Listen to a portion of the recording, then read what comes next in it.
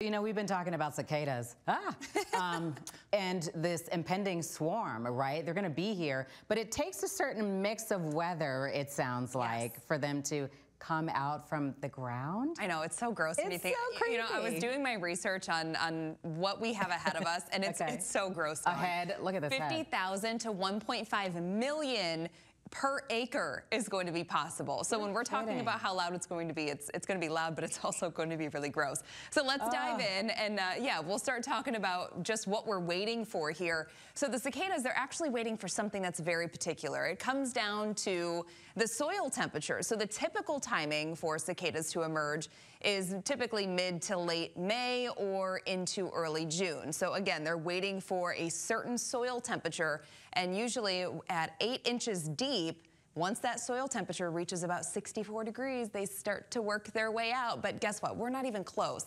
Yes, we have warmer weather in the forecast for this upcoming weekend. Yes, we're talking about high temperatures pretty close to 80 degrees on Sunday.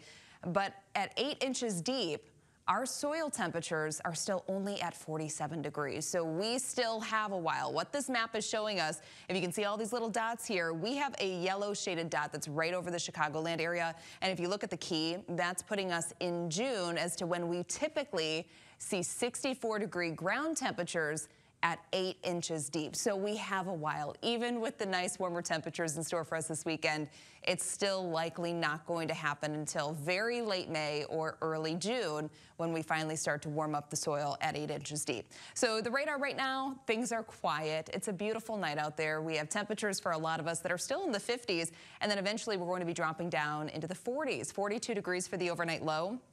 And we're going to have west-northwesterly winds, only about 10 to 20 miles per hour. And then throughout the daytime hours of tomorrow, it's really not going to be quite as breezy as where we have been. Take a look at our 5-day forecast. An absolutely stunning weekend ahead of us. We're going to be close to 70 degrees tomorrow, lots of sunshine. And then on Sunday, 77 degrees, that's actually going to occur right around midday, early afternoon. And then all lakefront locations are very quickly going to be dropping through the 60s into the 50s because of a backdoor cold front coming in off of the lake.